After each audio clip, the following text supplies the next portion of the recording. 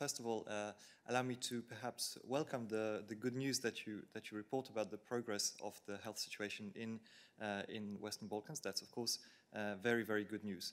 However, when it comes to the external travel restriction that we currently have in place and that is being progressively lifted, the decisions as to which countries should be included on the list of countries from which this restriction on non-essential travel is completely lifted lie with the Council.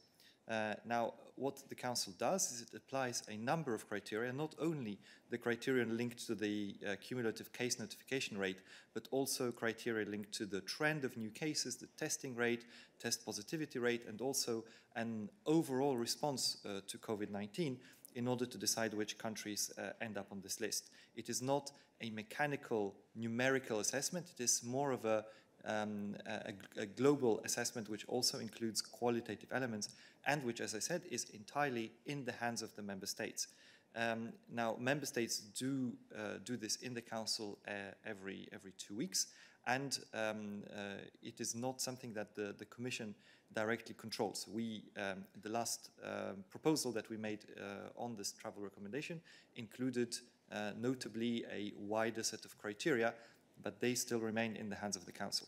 However, what I would also like to stress is that the current recommendation, which has been in place since the 20th of May, includes the recommendation to member states to allow non-essential travel for all travelers who have been vaccinated with EU-approved vaccines.